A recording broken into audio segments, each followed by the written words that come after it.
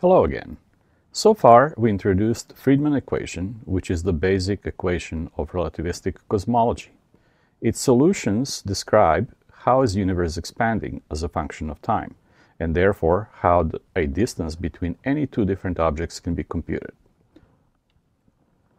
So here is Friedmann's equation in its newly expressed form as a function of cosmological parameters. It's a differential equation. However, in order to solve it, we need something else. The expansion of the universe at any given moment is determined by the mean density of matter and energy in it. As the universe expands, that density changes in different way for different components. The equation that specifies how that is changing is called the equation of state, and it is often expressed as a relation between pressure and density. In its simplest form, it is just a multiplicative constant, usually denoted as little w.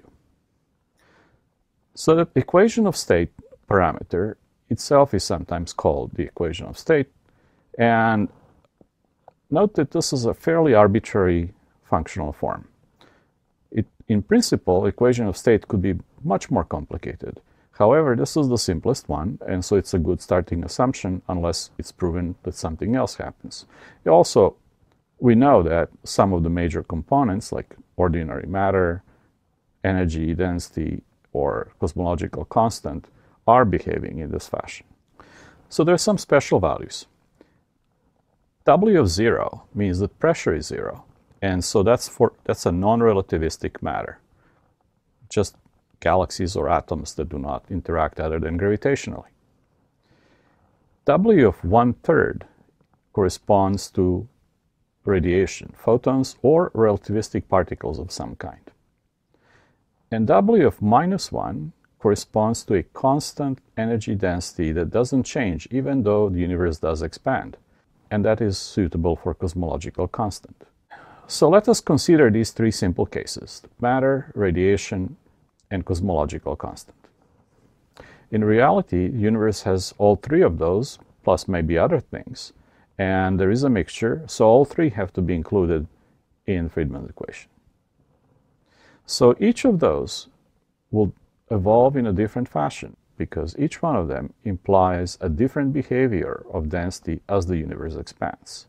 And so as the universe expands, its density changes, that affects the expansion, and so on. All right, so how does the density of the matter and energy change as the universe expands?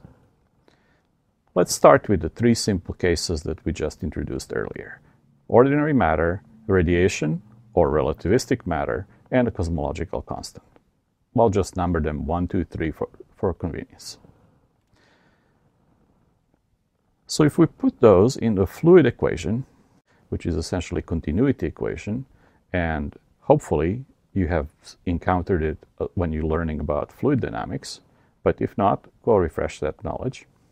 So let's substitute three expressions we've seen before in the fluid equation. In the first case, behavior of ordinary matter, the equation becomes what's shown here, and as you solve it for the density as a function of expansion factor A, the solution is familiar, that density goes as inverse cube of the size. In the second case, for the radiation or relativistic particles, things are a little different. Just like with the real matter, the density of, say, photons, numerical density of photons, will change as inverse cube of the size. But in addition to that, the energy will also go down by 1 power of density because of the cosmic expansion, the wavelength stretch, and therefore energy goes down. So in that case, the density goes as inverse 4th power of size. And finally, in the third case, the derivative is 0, and therefore the density must be constant. So in general, we can express behavior of density as an expansion factor R, or A, on power of -3 times W plus 1.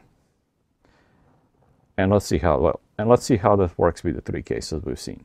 If we substitute values that we defined before, 0 for the regular matter, we do get the density goes as scale factor n minus third power.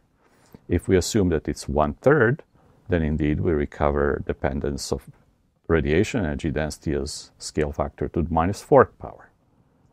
And finally, if it's -1, then density stays constant. You may remember that energy is not conserved in an expanding universe. Well, here is an obvious case.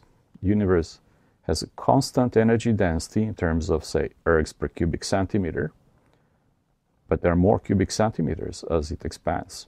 So there is more and more energy in the universe. An interesting case is if W is less than -1. In that case, the more the universe expands, the more energy it gets, and the expansion keeps accelerating even more. And in fact, this leads to what's called a big rip, where the universe expands so dramatically that atoms will be torn apart as well as everything else. But rest easy. Very likely we do not live in such a universe. And even if we did, it will take many billions of years. In a realistic universe, there'll be a mixture of these components, and the expansion will change. At different times, different components will determine how the universe is expanding, because some of them decline in density faster than the others.